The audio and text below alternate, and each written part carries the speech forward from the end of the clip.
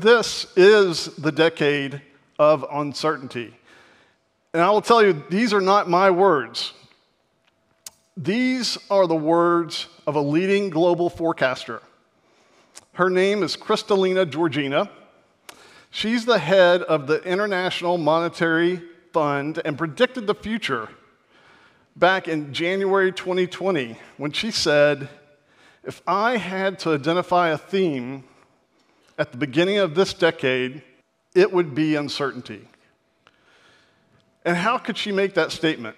Well, they had been working at the IMF on a major research project for about a year in advance of that statement, and they were about to release their World Uncertainty Index. And this is a leading risk indicator for all of us as to where we're headed. Now, this World Uncertainty Indicator, or WUI, includes data on 143 countries with at least 2 million in population. It comes from the Economist Intelligence Unit, and they're reporting on these 143 countries across a range of data, including economy, policies, and politics in each individual country on a quarterly basis, and it measures 60 years. So a huge data set. And when this was published back in the beginning of 2020, this index was at its highest point in history. And this was just before the pandemic really took full force. And it continues to trend higher today and with greater volatility, as Ms. Georgina predicted. Now, when thinking about where we've been and where we're going, this visual that I have in front of you came to mind.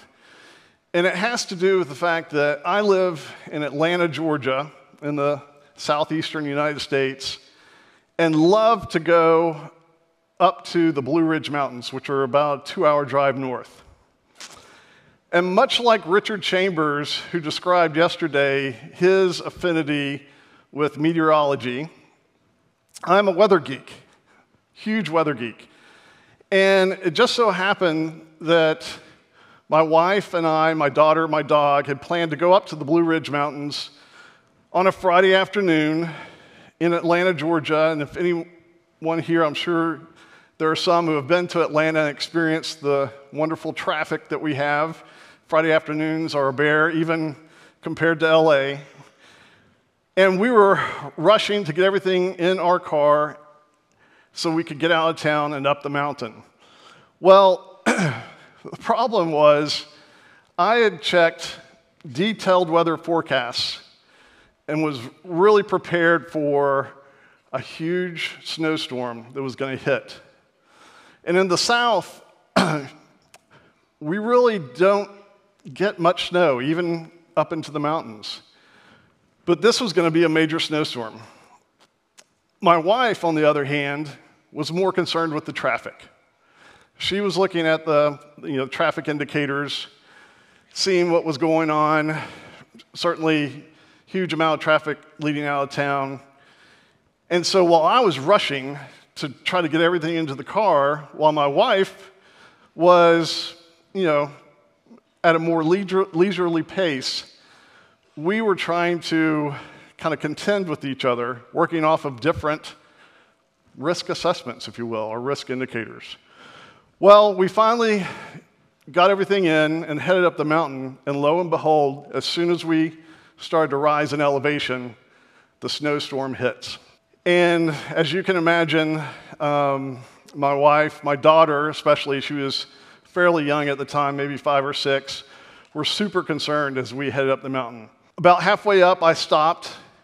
I was prepared. I'd thrown the tire chains in the back. I put on the tire chains, and we continued up, and lo and behold, we started to see cars on the left and the right, off into the ditches, certainly around the turns. As they sped into the turns, they just went straight off. My daughter was very afraid. But luckily, as we headed into those turns, we knew how treacherous it was, we also were prepared with those tire chains. We had a four-wheel drive vehicle, all-wheel drive vehicle, and simply accelerated up the mountain to our destination. Now, this is very similar to what we face today and what we've already faced. And it really goes to show there are two key elements that you need to keep in mind as an audit, risk, and compliance leader when you're headed up this mountain. The first is the fact there's going to be operational disruption, major operational disruption. And just like the snowstorm, we've already dealt with pandemic. We've dealt with the war in Ukraine, uncertainties with geopolitics, also with supply chains, deglobalization, unstable environments, and the fact that as you start to head into these turns of operational disruption, you've got to really slow down ahead of the turn and gain greater visibility and understanding of what you're headed into. And then on the other hand, organizations recognize we've got to navigate this turn and do it at speed so that we can be at an advantage and get through the turn safely and ahead of the cars that unfortunately met their fate.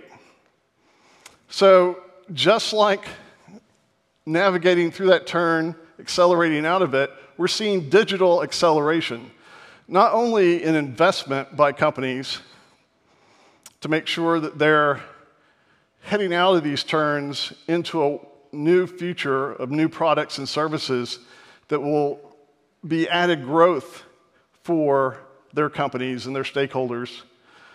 But we also see the need for greater risk management using digital means and making sure that we can prepare for the health, the safety challenges that we may have with future pandemics, certainly sustainability challenges that we face with climate and the environment, but also within the business and sustaining their operations on a go-forward basis and growing at speed and maintaining that pace is huge. Getting up this mountain of uncertainty, you need a special vehicle. And that vehicle needs to be equipped to give you greater risk visibility, looking into the future, but also greater risk understanding based on where you've been and what you've seen. It needs the ability to monitor, measure, and inform both by current readings that you may have on your dashboard, but also future warnings that you may receive as new vehicles come equipped with heads-up displays. And we'll see more and more of this, I believe, with the Teslas of the future and the other electric vehicles.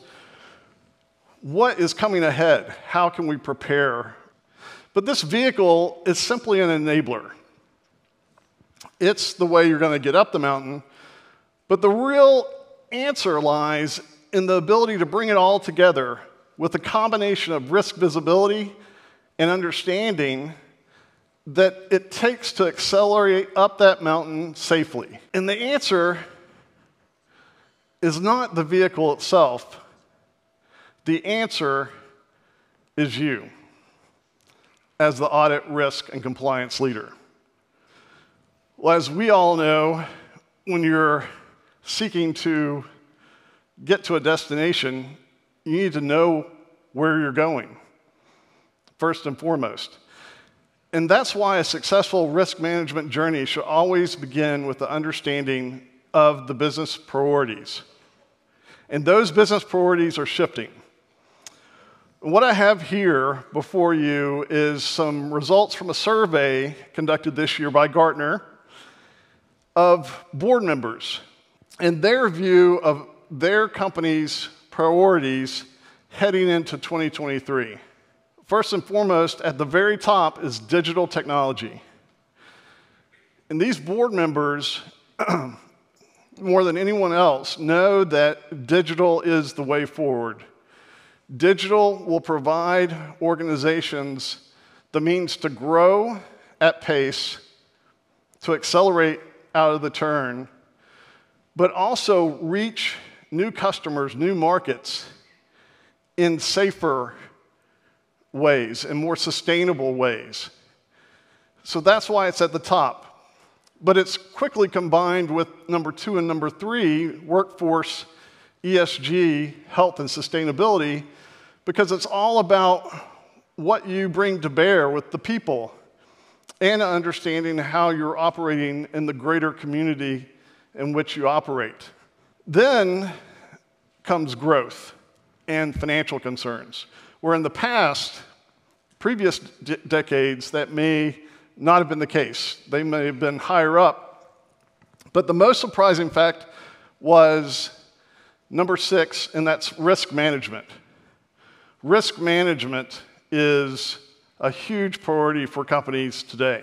And these priorities, not only do they exist on their own, they are highly connected. Again, it starts with digital. Digital first. I'm sure you've heard that term in your environments. But using digital to be more efficient, to reach new markets, as I said, and to compete. But digital cannot truly be successful as an initiative without the supporting workforce, with the right skills and abilities to implement those new digital products and services. You also need ESG, or a focus on not only environment, but social concerns, as well as how your organization operates from a corporate governance perspective to attract and retain the workforce of today. It's extremely important to the highly skilled individuals that an organization has a high ESG rating, and not only talks the talk, but backs it up with real action. You also have to have a focus on how ESG, how digital, and the greater investments in those activities are fueling the growth of the company, especially as we are on the precipice of a major economic downturn. But as we come out of that economic downturn with an even greater focus on financial needs and cost management, what I have heard over the last 3-4 years, even before talk of recession has come to the fore, is that CEOs, and I've talked to hundreds of CEOs at Gartner, they recognize, especially as it relates to digital and an ESG, that they are not equipped to understand these new risks that are being generated out of these activities. And not only are they not equipped, they readily admit that they have not invested in these activities like they should. And so risk management from this point forward is going to be an area of keen focus, not only at the board level, but at the senior executive level, all the way up to the CEO. And according to Gartner, board of directors have cited that the CEO, more than anyone else, not the CIO, not the CTO, not the CDO or Chief Digital Officer, it's the CEO who is the primary leader for driving digital business initiatives within the enterprise. So what are those CEOs really interested in as it relates to risk management? What are they seeking in greater investment? They are looking for an integrated, practical approach to risk management that's coupled with a balanced view of risk. And coming out of Gartner, I put together a model that I call the Integrated Risk Management Navigator, which I'm going to share with you today, and talk to you about how my conversations and research into the Chief Executive Officer and that person's needs as it relates to risk management manifest in a more integrated approach to risk management. And it all starts in the CEO's mind with performance. The P of the practical risk approach and risk objectives. And the reason we start with performance is the fact that very often CEOs and their teams may not truly understand or consider the risk as it relates to their performance goals. And on the flip side, we as audit, risk, and compliance leaders and professionals, we don't fully understand where those performance goals meet execution and the risks in trying to achieve them. And not only for financial purposes, which is a large part of the focus because our corporate reporting is so heavily loaded with financial results, but more and more non-financial performance. And ESG is leading the way in creating a new integrated corporate report that will produce metrics not only for ESG, but for other risk areas that are super important to stakeholders. Things like quality, things like safety, that haven't been reported before. And that's where we need to step up. It also includes things like digital and third-party risk, the broader ecosystem of risk that most senior executives don't fully appreciate.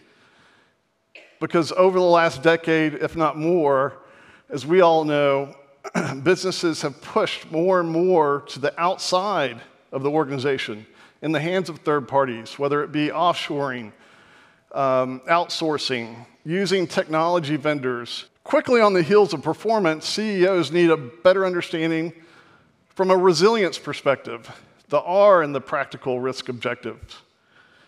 And resilience not only includes a focus on, as we all know, supply chain risk, because the supply chains have grown so complex and fragile, and they span boundaries across the globe. So there's a whole refortification of supply chains. But it's looking at it from a business continuity perspective and how to create a risk playbook for effective response and recovery from a major risk event. And one of the major risk events that comes to mind this year, you may have heard of this, back in February, Toyota, they had a huge risk event whereby one of their major suppliers of parts, plastic parts for their cars, reported to Toyota that they had been a victim of ransomware. Now, Toyota, known for their very lean, tightly controlled manufacturing processes, instantly shut down all their production lines across all their manufacturing facilities in Japan for a full week. As you can imagine, the cost and lost revenue from that single event was huge. But their effective response and recovery from that event to ensure that it didn't grow into the full production lines at Toyota certainly offset whatever future loss that they may have experienced. So it's super important to have that playbook in hand and a playbook that is ready to be executed. And what I heard during the pandemic and talking to thousands of clients is the fact that they recognize that their business continuity plans really had gathered dust on the shelf. They had not been tested in any recent way or recent time frame, and they did not reflect the extension of critical business processes into the broader ecosystem of third parties and suppliers. So one of the positives, I believe, coming out of the pandemic is there's a greater focus in the resilience realm. But then you come to the A of the risk objectives, and that's assurance. And this is where a lot of us get our bread and butter in making sure that our organizations are addressing the right risks in the right way. And then finally, the C of practical risk objectives is compliance. And compliance, I have at the end because CEOs told me in my research that compliance is certainly important, but without an understanding of the first three, performance, resilience, assurance, compliance really adds very little value. Where compliance can add great value is by understanding the first three and the relevance of compliance to the business at large, and how things like IT, cybersecurity are addressing risks in those most critical business processes. But even more important, what they told me was the fact that areas of non-compliance have to be identified much more quickly. And it all has to do with the shifting nature of regulation and the need to disclose these areas of non-compliance in a very short time frame.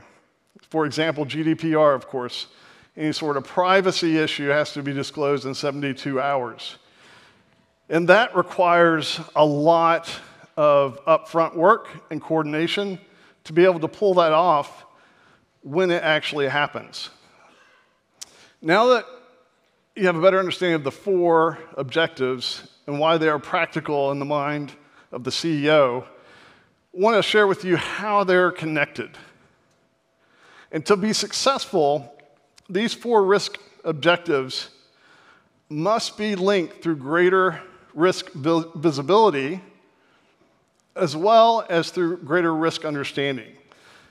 The visibility comes from a horizontal view of risk across three primary risk domains: technology and cyber risk, operational risk, and strategic or enterprise risk. And these three areas have a very specific focus when it comes to risk assessment.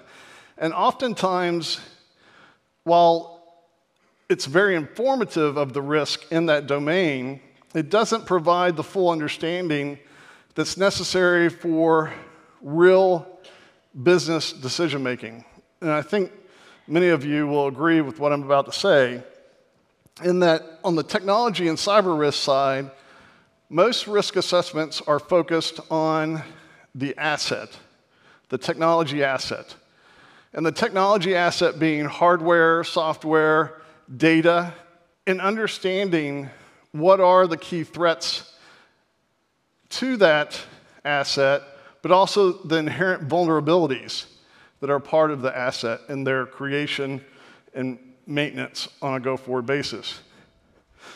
Now, a lot of times that will live on its own without any further context into how those assets are enabling specific business processes, and most importantly, the most critical business processes that organizations need to better understand from a resilience perspective.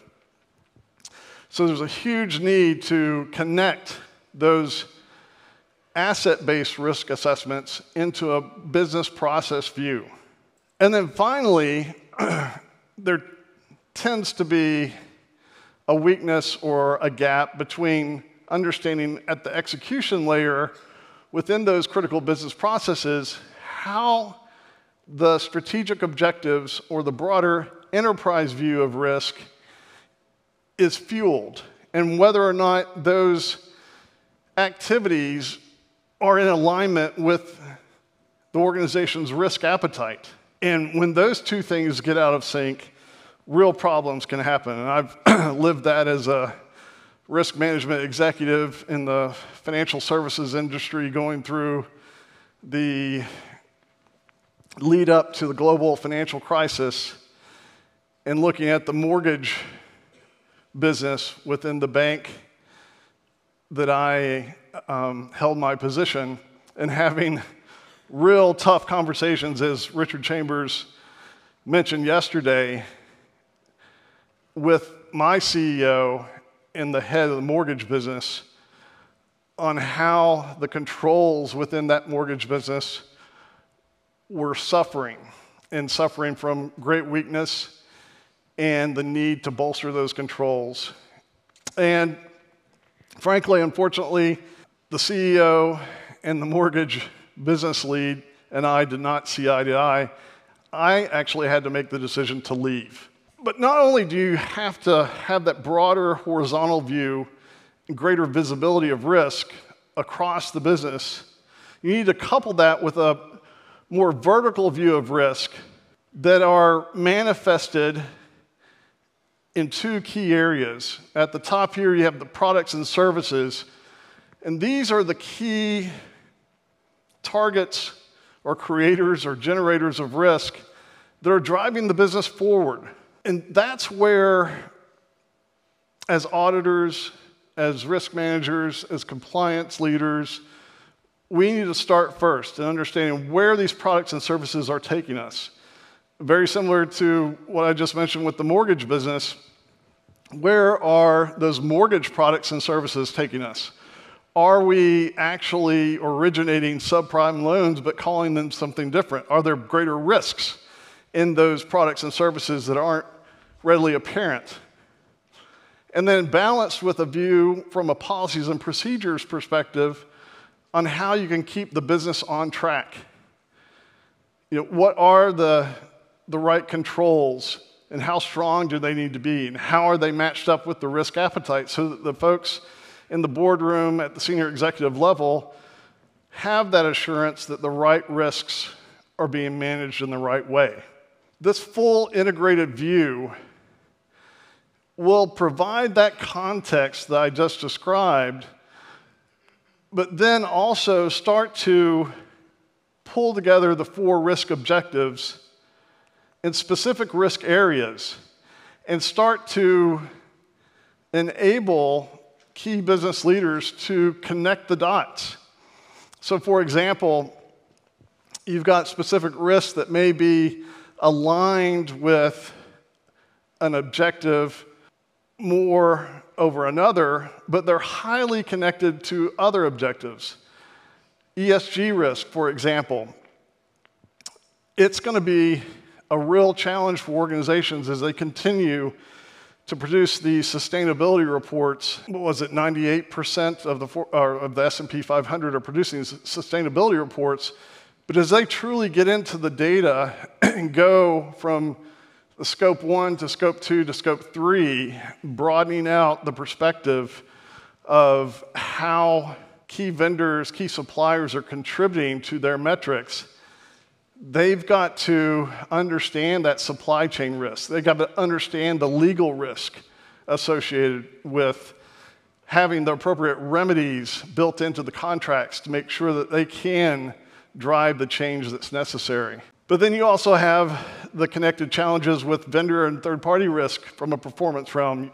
You need those vendors and third parties to drive digital forward, but at the same time, you got to make sure that they're compliant because, from an IT perspective, because their risks are really your risks. And so having that visibility and understanding and being able to act upon it is so crucial. What does that all mean for the folks that you need to continue to establish strong relationships with?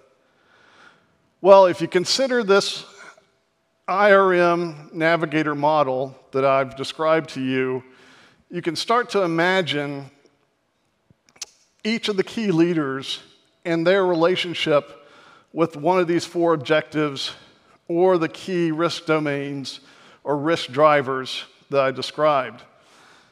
So let me give you just an example here of how these leaders are focused in their role but need to have a greater understanding of their partner's role. So if you look here at the left, you've got the CEO, the board, and the chief audit executive really geared towards performance and assurance.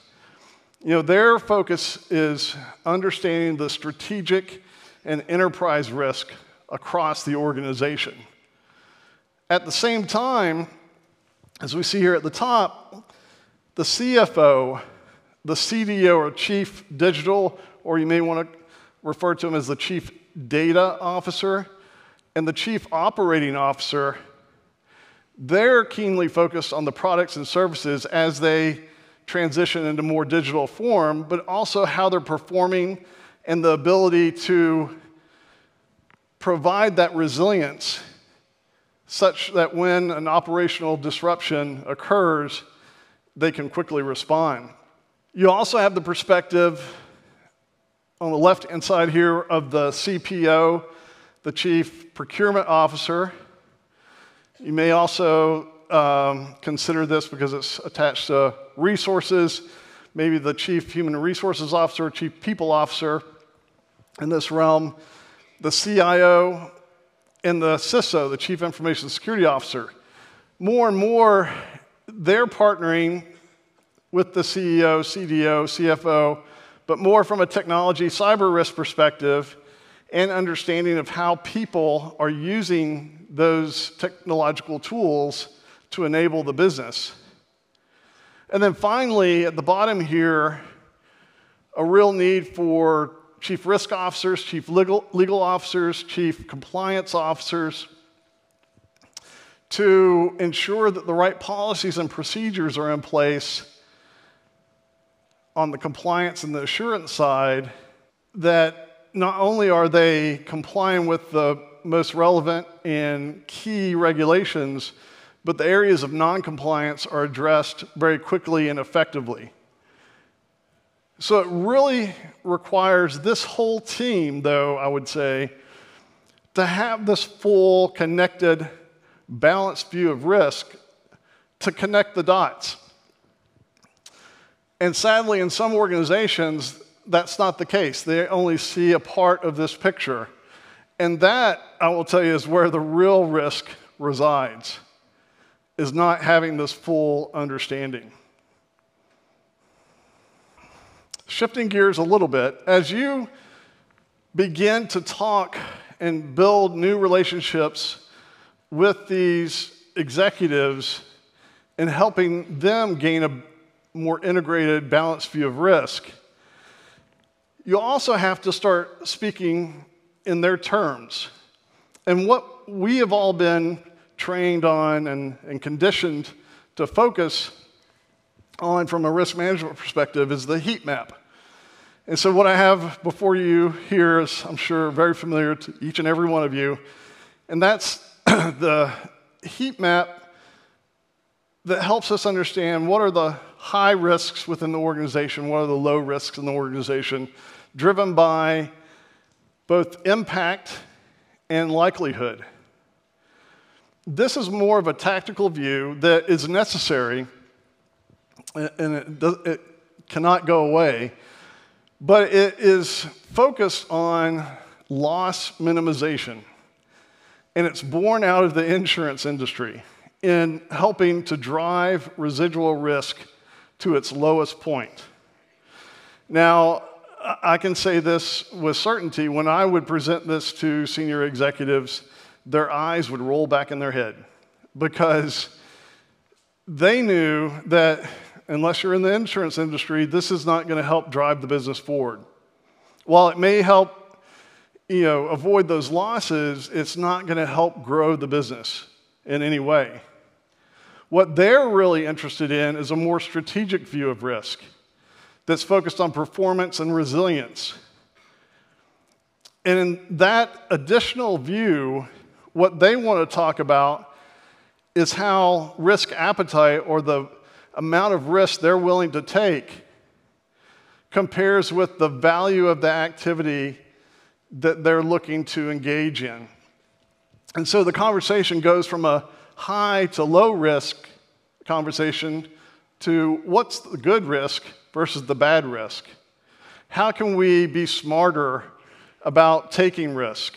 And that's where really the conversation with them begins. And it starts to put it in a different context from what I would call the risk treatment plan, and a risk treatment plan being in place to drive, again, those losses down to zero, to more of a business case view and understanding of how risks fit into the set of opportunities that lie before the organization, and how can either taking more risk or less risk allow the organization to move forward and move forward at an advantage to their competitors. And even more important than having these two perspectives of risk in mind and be able to communicate with them, business leaders all the way up to the CEO are so hungry for greater risk quantification. While the qualitative view is important, as Richard Chambers said yesterday, risk management is certainly more art than science. There's no question that the stakes around some of these major risks and major business priorities are so incredibly high that these leaders need a better quantitative understanding of what's going on. And I'm just going to share with you a few key statistics here on projected values and the amount of money that we're talking about that CEOs and others are looking at and seeing so much opportunity. One, you'll see here $1.8 trillion in worldwide digital transformation investment in 2022 alone. $12.6 trillion in global projected value of the Internet of Things, or the connectedness of digital products and services. That's the amount that will be the market size in 2030, according to McKinsey. $53 trillion is the projected amount of ESG assets under management by 2025. This comes from Bloomberg. These are massive amounts of money that spell opportunity, but also come with great risk. And as these new priorities and opportunities emerge, innovation also needs to take place within our realm.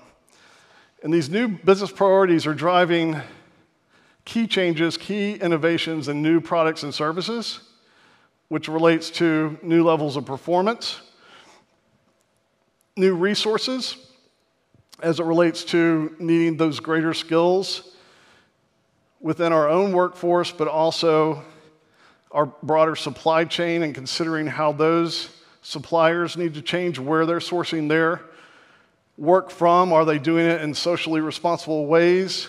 Or are they using forced labor, things of that nature? New attestations coming from the likes of ESG. And in ESG, just to kind of give you an example here, in Europe, we've got the Corporate Sustainability Reporting Directive coming about with the first round of enforcement in 2024.